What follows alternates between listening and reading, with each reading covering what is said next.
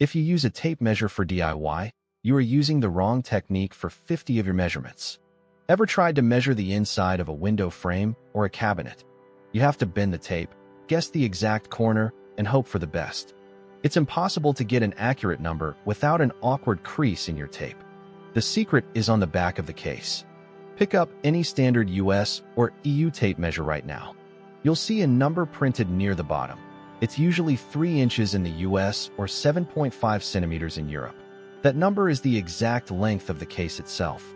To measure an internal space, you simply put the tape case flat against one wall, extend the tape to the opposite wall, and read the number where the tape exits the case. Then, you add the printed case length to that reading.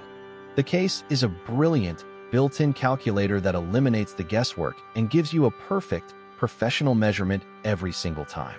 It's the easiest measurement hack you'll ever use.